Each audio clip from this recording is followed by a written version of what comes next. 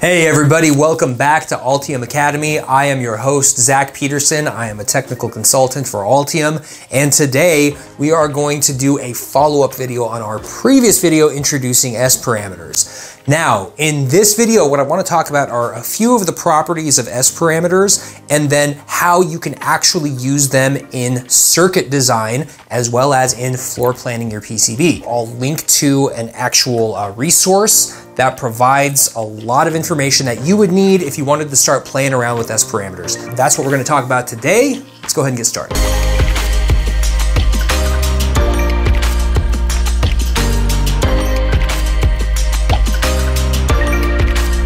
So in the previous video, what we looked at was kind of the definition of S parameters in terms of powers that are at our two ports. So we have our matrix here, S11, S12, S21, and S22.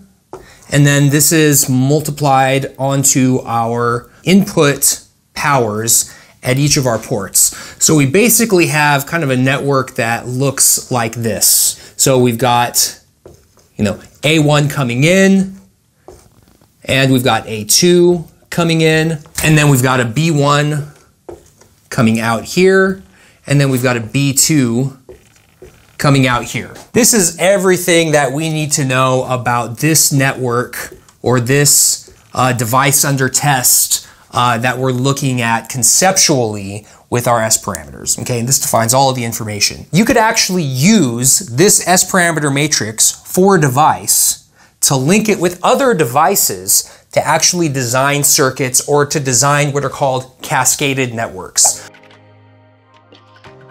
So let's just suppose for a moment that this is my network number 2. Let's say I have another network over here, and this is network number 1. How do the S parameters of these two networks combine to give us an equivalent set of S parameters? Now remember, this thing is going to have its own set of S parameters, and then this thing is also going to have its own set of S parameters. So we'll just call this S and then S prime. So how did these two sets of parameters combine to give me a total S parameter matrix for this network? Now, as it turns out, you can form cascaded S parameters, we'll just call that S-cas, but it is actually not equal to the product of these two S parameter matrices. So I can't just multiply my S parameter values together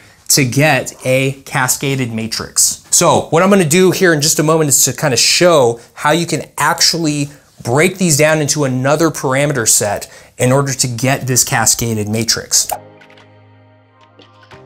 Before we do that, it's important to kind of think about how this actually works and what we're actually trying to get. When we link up two networks like this, we're generally sending in an A1 right here. We're not sending it in right there in the middle. And then we'll have a B1 coming out right here from reflection. And then that's our reference. And then what we would be trying to do is figure out what is the B2 that's coming out right here from transmission. And then what is the B1 that is lost coming into the input port here. So just like the case in the previous video where we were trying to figure out the S parameters of just this matrix, we don't actually need to know like all of the little itty bitty pieces that go into making this network. Same thing here. We can actually just use the two S parameter matrices and get a cascaded S parameter matrix, and I'll show you how here in just a moment. This is actually really useful because, this network could actually be, let's just say it could be a filter.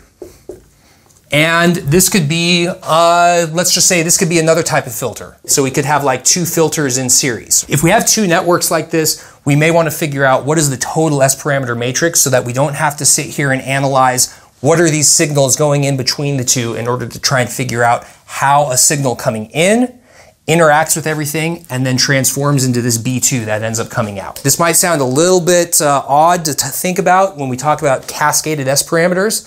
Let's take a look at a little resource here so we can actually see how we can use all of these different S parameter matrices to form circuits. The type of situation that we're talking about here is when we have three networks cascaded like this, basically in series, right?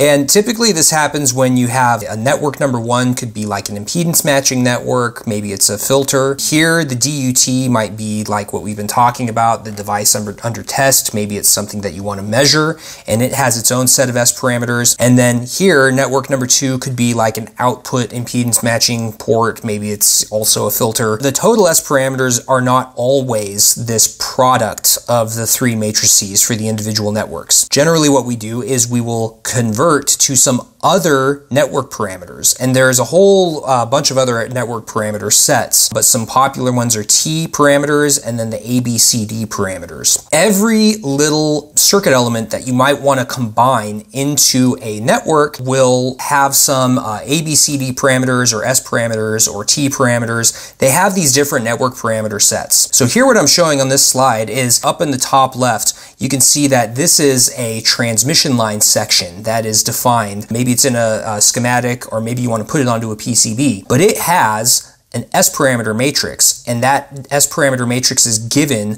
by this expression here in the central column. Now it also has another parameter set called an ABCD matrix, and this CH is a hyperbolic cosine function, the SH is a hyperbolic sine function, same thing in these other expressions. What you can do is, if you want to say take a transmission line section, put it in series with some arbitrary impedance, let's just say it's a resistor, you could actually take the S parameter matrix for both of these and then put them into ABCD matrix form, or you could put them into T matrix form. And then you could use the ABCD matrix or the T matrix to then multiply those together, and that's going to give you a new matrix that tells you exactly how this network responds to an input signal. So basically what this slide is showing you is what the S parameter values are for all these different types of impedances, right? So here we've got like a stub on a transmission line. Here for number three, we've got a parallel impedance. It's actually written as an admittance, so it's the inverse of an impedance, but it's placed in shunt configuration, really anything. Here on the next slide, again, you can see all sorts of different options. Here we've got a pi network in number 7.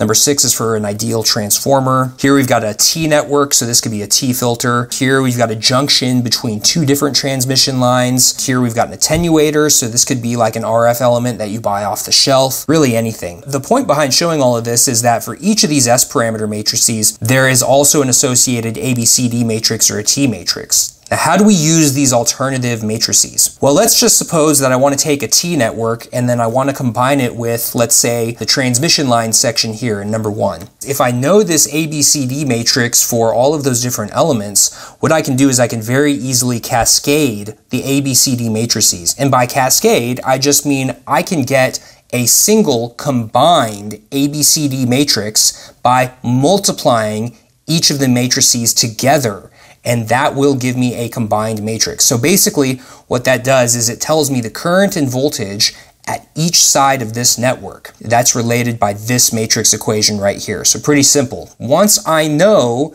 the ABCD matrix for the combined network, I can convert that back into S parameters for my cascaded network. So I go from S parameters into ABCD parameters and then back to S parameters. And that tells me everything I need to know about the circuit. This is really important to know because if you're doing anything in MATLAB, I think this happens in Mathematica as well. If you take a S parameter matrix for two different circuit elements and you try and cascade them together, one of the internal algorithms will actually convert to an intermediate parameter set.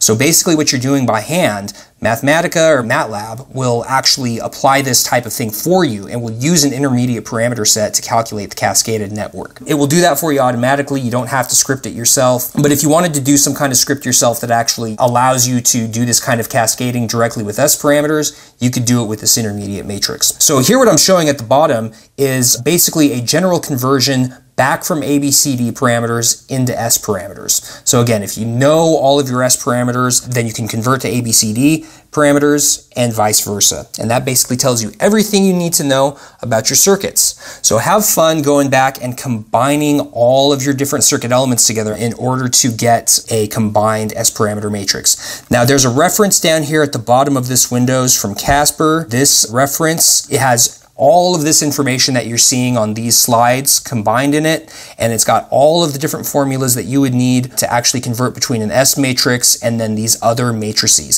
So that's a really great concept for RF engineers. It's a really great reference if you want to learn more about S parameters and intermediate parameter sets. So I highly recommend you go check it out, and we'll put it in the description so you can go and download that paper. All right, everybody, so check out the description. I've got a link to the PDF from Casper's that actually has all of those different conversions in there, as well as the S parameters and ABCD parameters for all of the different circuit elements that you might want to combine in order to do this stuff, where we're actually combining different pieces together to actually form a much larger network of circuit elements. All right, everybody, thanks for watching. Hit the like button, hit the subscribe button, leave those questions and comments in the comments section, and stay tuned for more videos on signal integrity, as well as more videos on component selection, layout, all the stuff you guys love. Thanks, everybody, and don't forget to call your fabricator.